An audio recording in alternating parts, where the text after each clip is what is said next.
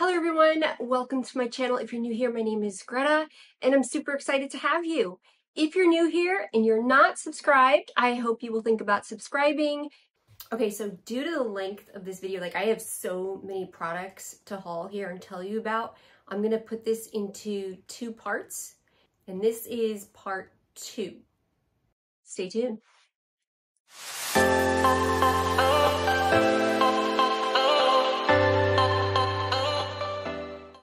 Okay, if you're no stranger around here, you know I'm not the biggest fan of Arabic cheapies.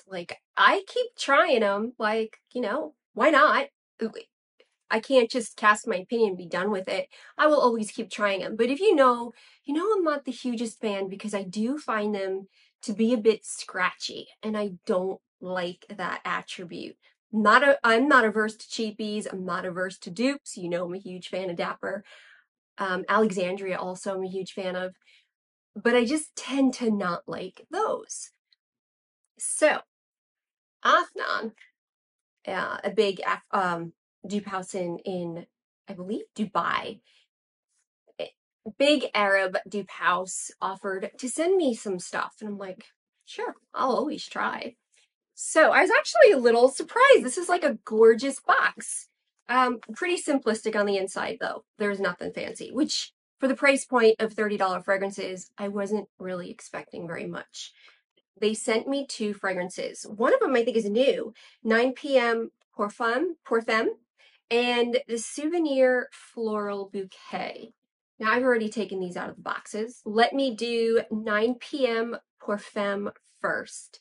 Now I saw these notes and I was like, ooh, this is what I'm gonna like. This is a new release from last year, actually. It is raspberry, apple, orange, violet, with a middle of rose, iris, peony, jasmine, in a base of cypress, cedar, pine, and amber. Now, for me, I kind of got more of like a black currant raspberry kind of fragrance. I was actually really excited. Now, if you're a fan of Meliora, you can see I haven't used a lot because I don't really think it has the best longevity. And I did go through a 10 ml first, or 8 ml first, but I think it's not the best longevity for like a $300 fragrance. So I'm not thrilled about that. So I don't endorse it very often. There's Lalique, which has Amethyst, which is the really popular like $30 dupe of it, which I also bought and like instantly decluttered. I was so disappointed with that one.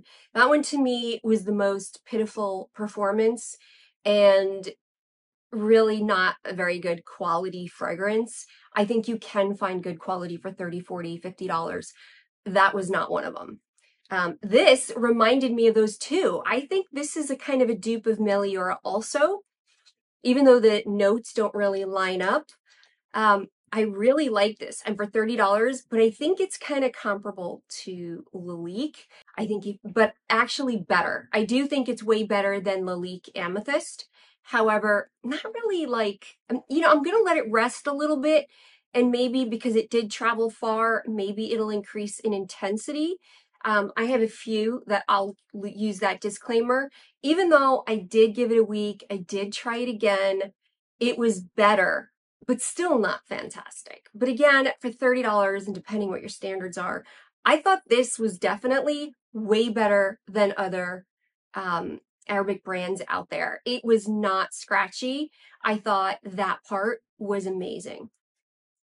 So that is the 9 p.m. Parfum. If you're looking for a fruity floral, really about like red and blue fruits, like berries, like black currant and raspberries and blackberries, and like you just get like a berry basket with some light florals. Florals take the back seat here. They're very delicate, however, they round it out so it's not just this sweet thing. It's really more of a fruity floral kind of fragrance. It did go away really fast, so it's not like I got a whole lot of a base afterwards. I'm getting a weird smell now, like a weird blue smell. So of the two, this was definitely not my favorite, but not terrible, but not my favorite. The second one, though, was a whole different story for me. This one, really pretty. It stands upside down, kind of like, it reminds me of the old princess bottles from Killian. The way it's a ball upside down that stands on the cap. This one is a dupe of, not a straight dupe, but it's a dupe of Delina, like a cross between Delina and Delina Exclusive, because you definitely have that baby powder of Delina. It has the opening, however, of rhubarb, but it's not like a really astringent rhubarb. Like I get a really tart, astringent rhubarb that does not agree with me on Delina. For 20 minutes, it's like puckering tart and not very pleasant to me, although it has a beautiful dry down. This is more of a fruity, like there's more of the lychee sweetness in that opening, along with that powdered sugar rose that you get in Delina Exclusive. This one I found to be phenomenal for $30. Like, yeah, I did not get any screechiness on this. I didn't have longevity issues. I didn't have any issues with this. I did have to let it sit for a week after it got here from Dubai, because when it got here, I was like, what are they talking about? I don't get any of these notes. After a week, I was like, oh, it's Delina.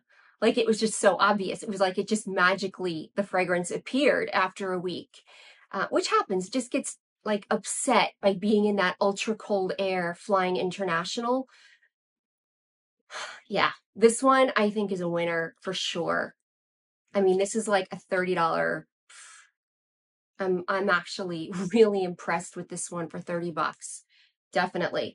And you know, I'm not like the biggest fan of Lot Argos, and I'll tell you, like, I don't think the 9 p.m. holds a candle to this quality wise, not remotely, but this is a really good one. So now I'm curious, like now I want to try other Afnans, because I'm like, okay, they make Rare Tiffany also, which was really popular. I never did try that, but I know that was a super popular one for a while. Maybe I'll try it, who knows? But yeah, now I kind of want to try more. And then for the guys out there, if you know Sammy Andraus, he is a influencer from Guatemala. I believe he's in Florida, but he has deep roots in Guatemala. It's where he's from. His brand is in Guatemala, and he is so incredible. I actually really like them over there. They're such good people, and they're always donating proceeds to a cause, which just warms my heart. And I think it's for the children this time. Like, they're so amazing. And he came up with another fragrance. Now, he had another one that I reviewed. I wasn't crazy about that one. It was okay, just wasn't my speed for the weather here. It was very rich and a lot of cardamom, which Guatemala is the #1 exporter for cardamom, which I did not know. This one is called Wonder Dream.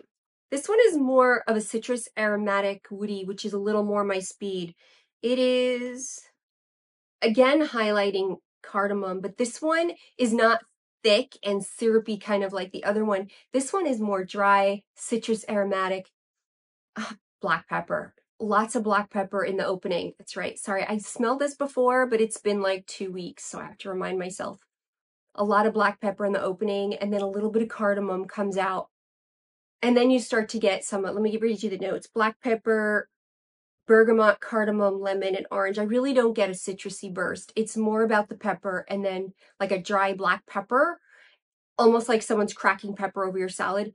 And then the dry cardamom comes in with a middle of clary sage, lavender, birch, pine in a base of patchouli amber. Then you start to get the aromatics coming through. You start to get that herbally version of lavender and sage. Yeah, it's starting to freshen up already from the lavender and a little bit of sage, clary sage. And then you get a little bit of that richness from amber. So this one almost starts light and gets a little like heavier, but I really like this one. And I think it's something original. It's not cliche for the men, yet it's a really nice masculine scent. I like this one. Wasn't crazy about the other one. I don't know. I'll have to put it down below. I can't remember the name of that one. Or Heaven's Place. I just didn't like that one as much. This one I like a lot better. Then I got a package from Luxe SB, monthly subscription box. It is the only one I do. I really like them because they have high-end niche there. They have unique niche there. If you're looking to truly explore, I think they have a great selection there. All the other ones, I kind of just ran through everything they had. I wasn't seeing anything new. They're constantly adding brands at Luxe SB. And for the month of August, their new brand is Piper and Perro.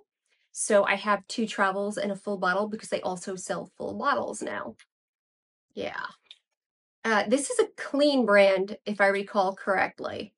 So Berg was my favorite out of them. Berg opens with a definite, like, sweet coconut water. A little sweetened up, a little bit of lemon in there too, like a lot of lemon juice. Not a screechy lemon, like lemon water. Definitely has something watery about it. Very, like, aquatic, like seawater, but calm seawater, like salty water. This one is nice. This one is definitely a very sedate fragrance. It is a very clean, sedate, clean girl kind of fragrance. There's something very low-key about it.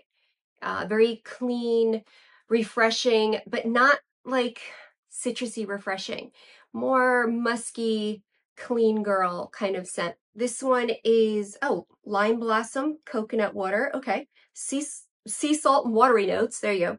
And a cedar crystal amber base. Crystal amber. It doesn't really go ambery. This one just stays close on your skin, giving like a clean kind of vibe with a light fragrance to it.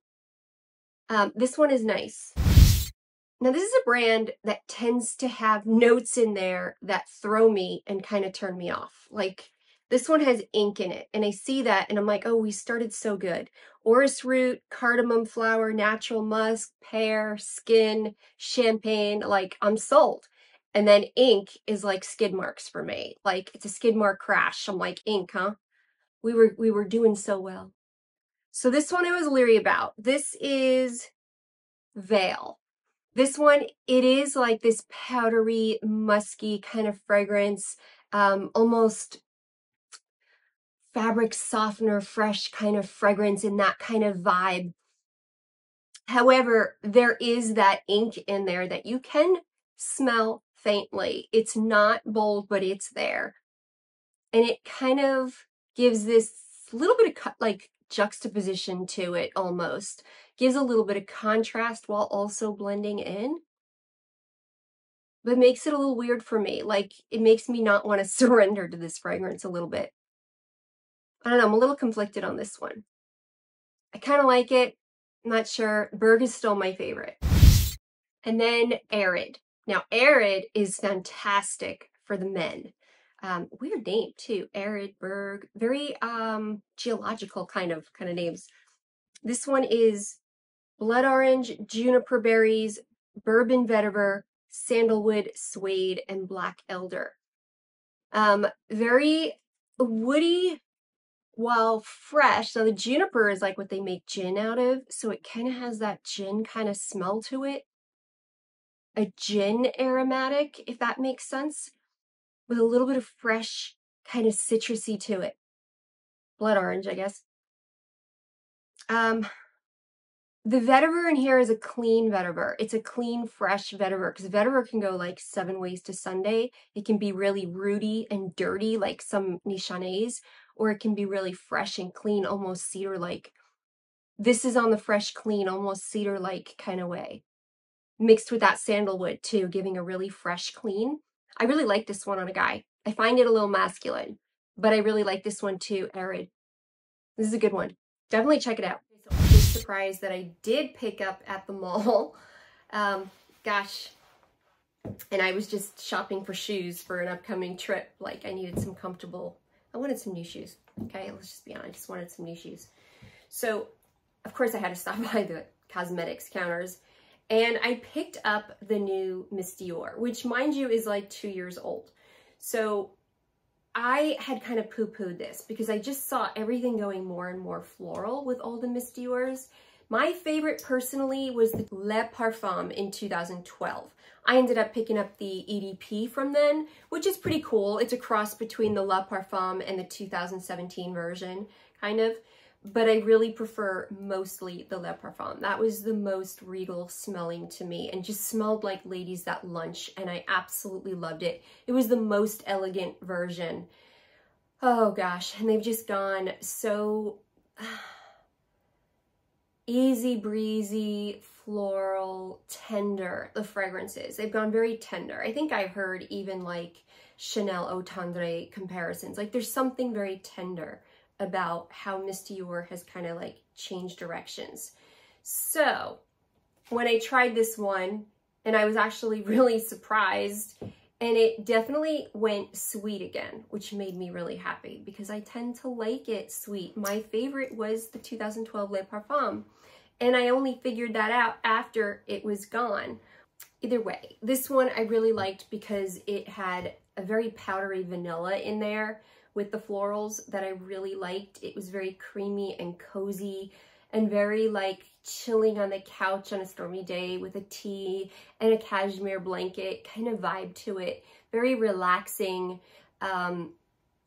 very like spa atmosphere, like just a very relaxing kind of atmosphere about it. Something very clean, a clean aesthetic, not a clean fragrance. It just had something very clarifying about it and cozy and comforting. Let's see, it's the Iris Peony or Peony? What do you say? I have this argument with my mom all the time. Dior is Holy Peony, so it's got to be Peony. My mom doesn't like that it sounds like P. Peony, yeah, Peony, Holy Peony. I don't know. I've thoroughly confused myself. I don't know about you, but the mid is Apricot Rose Peach with Vanilla Musk, Tonka, Benzoin, Sandalwood. I'll just put it up there. But I really like this one, so I decided to pick it up. I've learned my lesson the hard way. When I find a Miss Dior I like, I grab it now because they change so darn much that every few years they keep changing the version to updated or whatever. And then I haven't really liked one in a long time that I thought, you know what, I like this enough, I'm gonna grab it. So I did. I don't know how often I'll wear it, but I did. I did it. I just did it. I know there are like major Miss Dior collectors. They do a better job at comparing the bottles when they have a whole lot.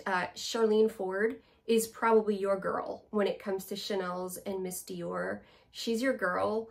That I would always go to her because she like lives, eats, and breathes those brands and knows them so well that I'd recommend her if you're looking for differentiation of the different vintages of Miss Dior, all the different releases. It's because it's so confusing. I have to like do my homework every time I look into a Miss Dior. But I did it. I got the EDP. I do have the Blooming Bouquet of, I believe, 2012 also. Or 2016, that one hasn't changed. That one has only been one version, and that is what I have. That one's a little bit more of a fruity floral. What's your favorite Miss Dior? Which ones are you thinking about getting? And I will see you guys in the next one. Mwah.